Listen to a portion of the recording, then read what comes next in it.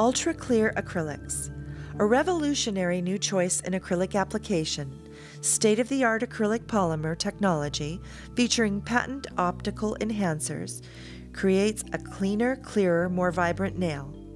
For this demonstration, we are using a Deep Smile Wellness tip.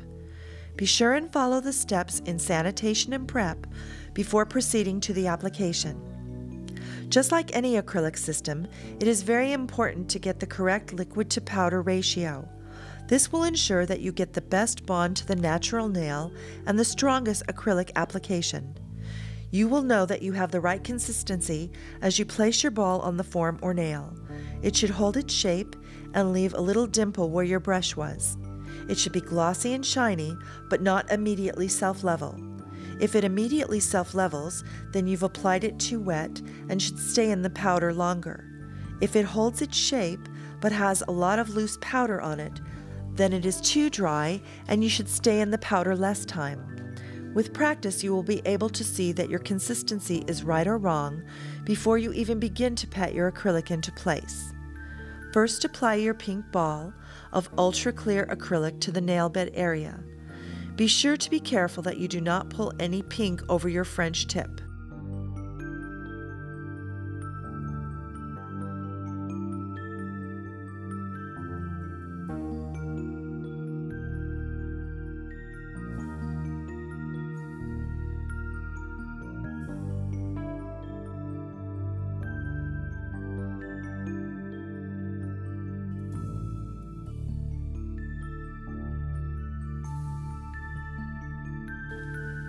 Next, apply a ball of ultra clear acrylic clear from the cuticle to the free edge to cap your pink and white nail.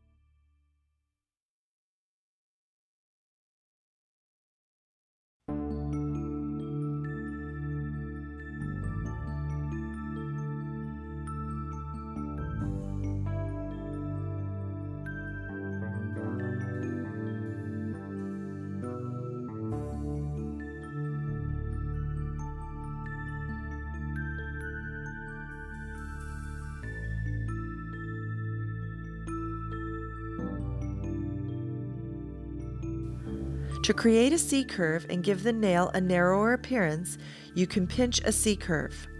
This can only be done during the molding stage.